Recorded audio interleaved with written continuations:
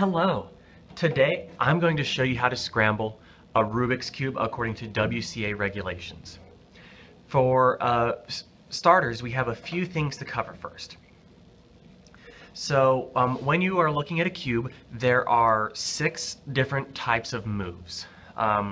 Each face is designated by a letter when you're looking at the scramble.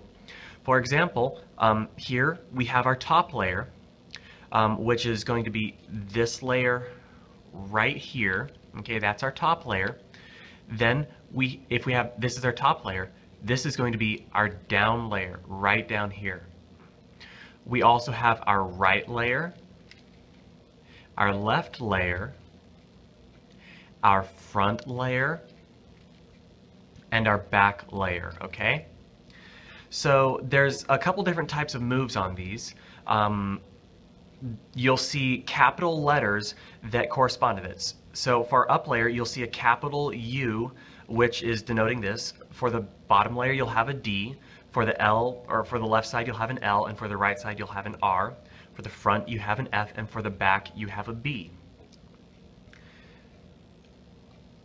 There are a couple of different move possibilities with that. If you see just a capital U, that means you will turn the top 90 degrees clockwise. Okay? If you see a capital U followed by an apostrophe, that is called U prime, and that means you turn the top 90 degrees counterclockwise. And if you see a U, capital U followed by a 2, that means you will turn the top 180 degrees. And it doesn't matter which direction you turn it because they'll end up the same. Same thing with the right side and left side. If you see a capital, and the front side, if you see a capital F, that means you turn the front clockwise 90 degrees. If you see a capital F followed by an apostrophe, that is counterclockwise by 90 degrees, or 1 twist. And if you see an F2, that is 180 degrees. So with that knowledge, you now know how to scramble, but you're probably wondering, what about faces like the backside? Like, which way is clockwise and counterclockwise? Well, you need to imagine that you're looking at the face.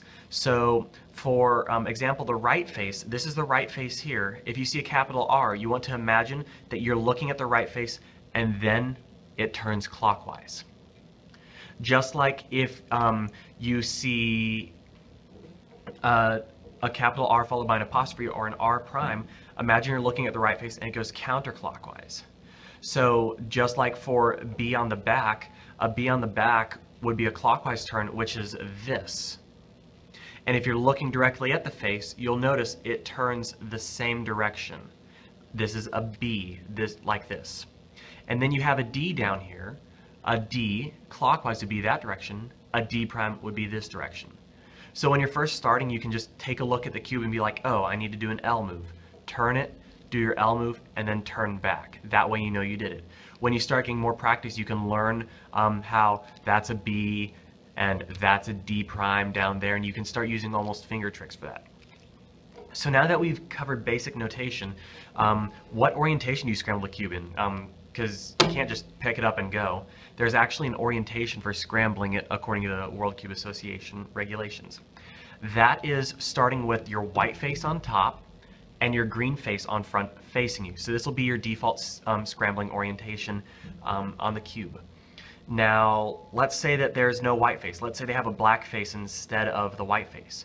Then you need to find the next lightest color on the cube. So looking around, the next lightest color is going to be yellow. So that will be our top face. Then you'll put green on the front again, and this would be our scrambling orientation. Now, let's say we have a white face but no green face. You will look from the white face to the nearest adjacent darkest color face. So if green is out of the picture, we're going to look at red, kind of light, blue, that's really dark, and then we have orange. So since blue is the darkest adjacent face, that will be our front. So if we had a combination of the two and we didn't have white or green, we'd pick the lightest face for top, yellow, and then the next darkest face adjacent, blue. And this would be a scramble orientation if we had neither white nor green. So now that we have our scramble orientation, let's do a walkthrough scramble. I have a scramble here for 3x3 from T-Noodle, and hopefully you guys can see it. So we will start our scramble, And so again, we're going to start with white on top and green on front. So the first one is a D followed by an apostrophe. That is D prime. You'll notice that this says it's scramble number 1. I'll cover that in a different video. So the first move is a D prime. So that's going to be a counterclockwise turn. So I'll imagine I'm looking directly at the down face and turn it counterclockwise.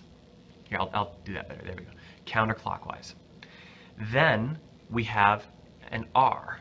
I will do an R. Then we have an L. I will do an L, followed by an F. So we'll do an F, followed by an R prime, followed by an L, followed by a U2. Remember, U2 means the top turns twice in either direction. Then we have an F.